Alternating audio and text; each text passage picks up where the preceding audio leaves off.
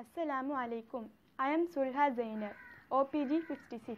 Now I am going to read the news. Assalamu alaikum everybody.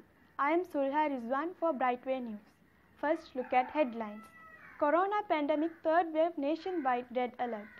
Former Minister Rishad Badiuddin and his brother arrested. Open Mind Ramadan 20 days free workshop. In international news, Indian hospitals struggling for medical oxygen. In sports, Sri Lankan cricket captain Dimuth Karnaratne scored his maiden double ton against Bangladesh. Now news in detail. Nation in red alert after sudden increase in COVID-19 cases after Sinhala and Tamil New Year. Major General Sarendra Silva said people should look after themselves and strictly follow the health regulations. Former Minister Rishad Badiuddin and his brother were arrested yesterday night and detained for 3 months questioning. In Sri Lanka, there was a teenage program named Open Mind is helping the teenagers to make their Ramadan more better than last year.